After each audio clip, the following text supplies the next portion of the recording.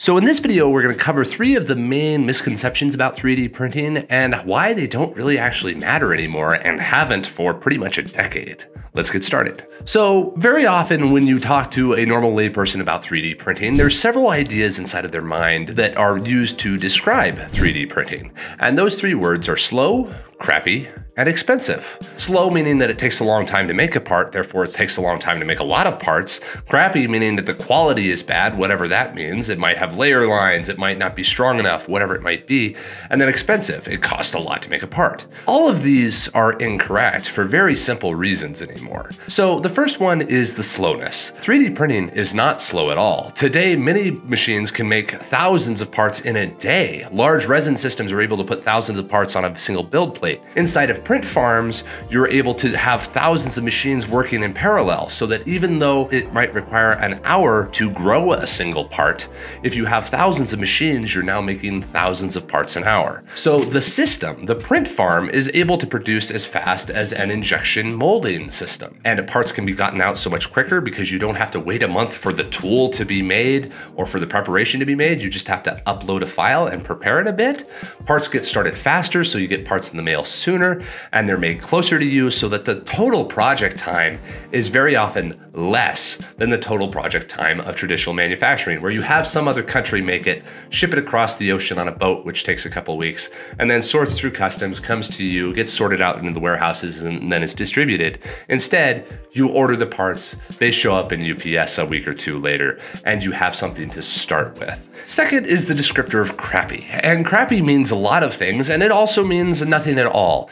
Crappy means different things to different people. Inside of aerospace engineering, you have to have 10,000 engineering precision when you're machining a component. But if you are building a chair or building a house, you only have to be precise down to a 1/4 inch or maybe even sometimes a whole inch. So precision and quality of dimensionality varies depending on what the part is. If you're making a tchotchke, the quality is lower than if you're making a Lego. 3D printing is able to hit very high tolerances right now of below 0.1 millimeters, which is a fantastic tolerance and almost as good as traditional machining in many contexts. It just requires very high system control in order to hit that. It's not difficult to hit, and resin systems, powder bed systems, FDM systems are all able to hit the same engineering tolerances and precision as traditional machining.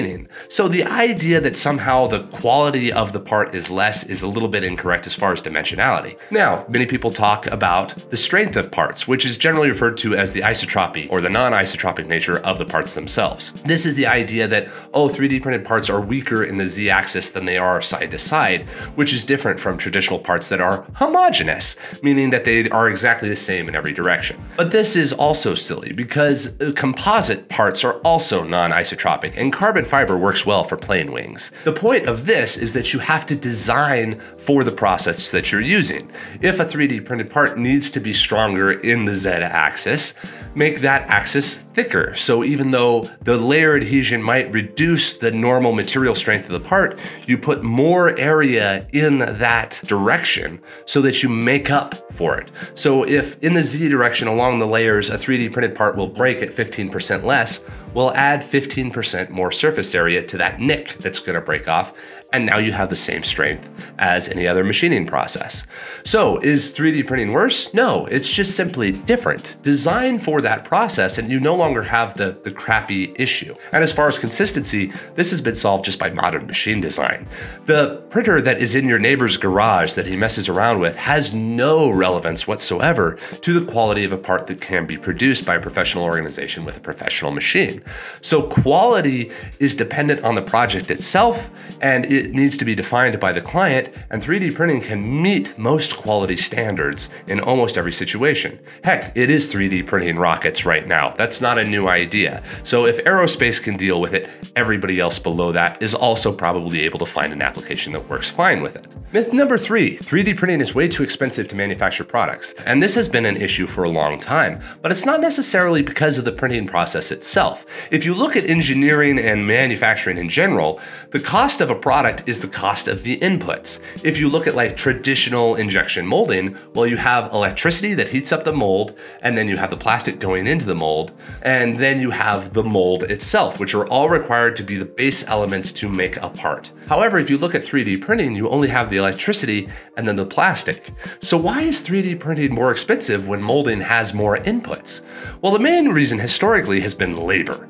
3D printed parts are very labor intensive to post-process and prepare. Powder bed systems require the powder to be sucked away and cleaned and dyed and all the rest of this. Resin systems require a huge amount of touch. But this can be minimized and this can be manufactured around. If you commit to 3D printing, processes can be created to knock off support and automatically remove and process a piece when it comes off of a machine. 3D printing just generally is not deployed at large scale, so it has a higher cost of labor because it's doing lower volumes. The other issue is that it's doing lower volumes. If you do a low quantity of parts, it is more expensive to make those parts because you have all the upfront costs. So if 3D printing was used, the supply chain and the rest of the infrastructure can be built up to support it. And the supply chain is another component of that.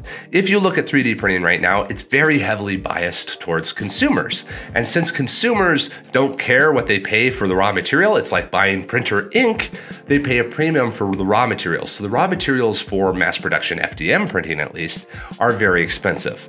And other technologies have very expensive materials because they're new. They have not hit the scale of like injection molding beads, where the cost is almost negligible. But 3D printing can hit all of those things. It's just a question of scale. Like right now at Slant 3D, we use the reference of 100,000 pieces. If you're making more than 100,000 pieces, go with a mold, that's fine. But if you're making fewer than 100,000 pieces, you should very seriously consider 3D printing because you don't have the mold cost, you don't have to produce as many parts all at once, so you don't have as big of a risk right up front and as much capital expenditure. And if you design for the process and manage it, then it can be as cost effective, if not more cost effective, than any other manufacturing process because it gives you so much more flexibility and de-risks the chance of getting a product wrong, which doesn't occur with any other process. 3D printing is not expensive anymore. The cost of materials has come down and the scale of the systems have gotten so large that you can produce hundreds of thousands of parts as affordably as any other process. If you design for it, intend for it, and then set your standards very clearly, you can make almost any sort of part that you want, again, so long as you're hitting scale and you are prepared for that process the same way you prepare for any other process. You design for machining, you design for molding, you design for hand fabrication. Those all have restrictions and requirements, and 3D printing is no different. So slow, crappy, and expensive are three of the most inaccurate words that you can possibly use to describe 3D printing. Have a great day, everybody.